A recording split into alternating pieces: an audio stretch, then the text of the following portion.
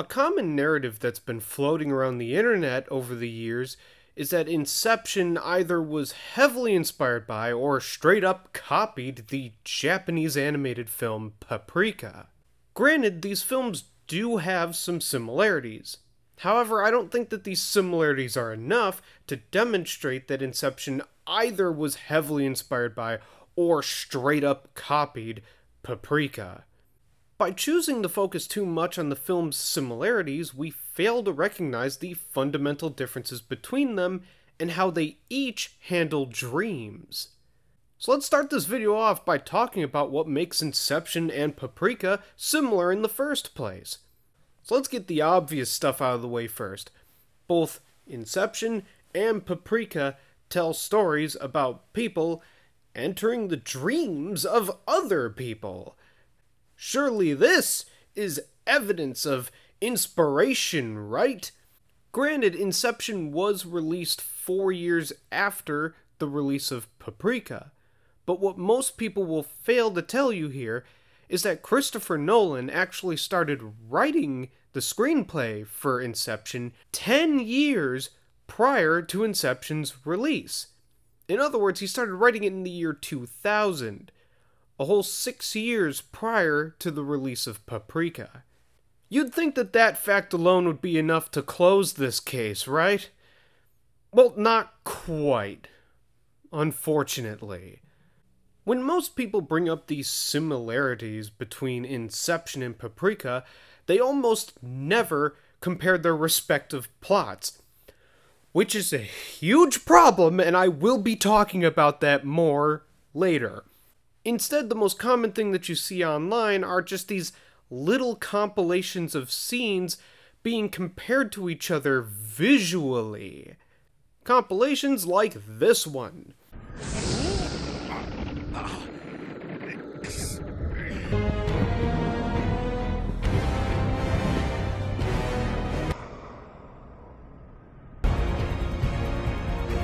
What frustrates me about these comparison videos is that anyone, and I mean anyone, who has actually watched both movies would immediately spot the problem with these kinds of comparisons. To really illustrate the problem here, let's just take those first two clips as an example. The clip from Paprika simply shows Detective Kanekawa running in place as a hallway starts to distort behind him.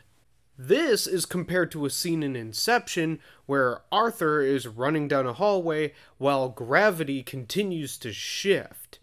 The problem with comparing these two particular scenes is that the only thing they share is that they're visually similar. That's it! However, contextually speaking, these scenes are very different from one another. In Paprika, Detective Kanekawa is inside his own dream, and the reason he's running in place is because it's a dream. That's it. There's no further reason for that. However, this is not exactly the case when it comes to that scene in Inception. You see, the reason why gravity starts to shift while Arthur is trying to make his way down the hallway is not solely because he's inside of a dream. In the case of Inception, the reason why gravity starts to shift in that scene is because, okay, bear with me for a moment. This is going to be confusing for anyone who hasn't seen this movie, but okay. Arthur is in the second layer of somebody else's dream. Meanwhile, Arthur is also asleep simultaneously in the first layer of some guy's dream, whatever. And while he's asleep, they're inside of a van, and that van is running off of a bridge, and that van's in free fall, which is causing them to be in free fall. Hello everybody, this is future me editing the video because I realized I made a tiny mistake here. So that scene in Inception doesn't take place at the same time as when the van is going off the bridge, but rather this happens when the van is getting knocked down a hill and is just rolling down the hill in this scene.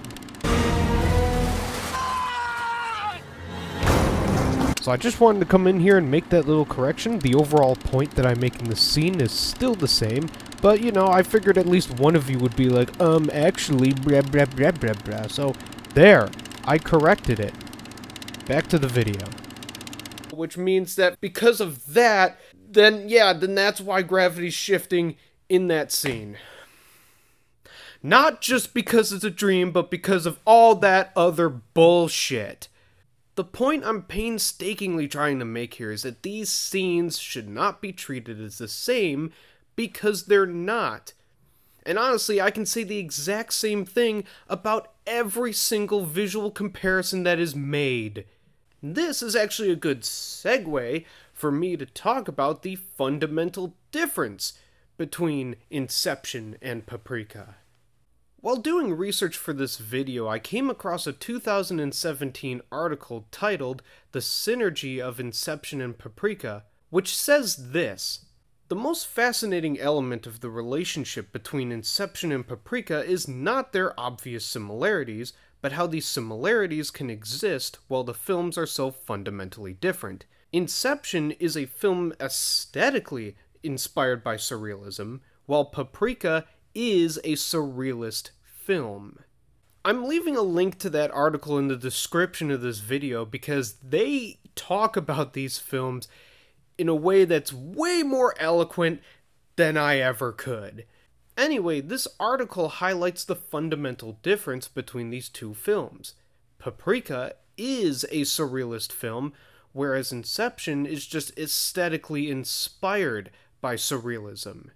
We can really start to see the fundamental difference between these two films by seeing how they each handle dreams. Paprika loves to illustrate dreams almost like a stream of consciousness. In fact, one of the best examples of this happens in the beginning of the movie.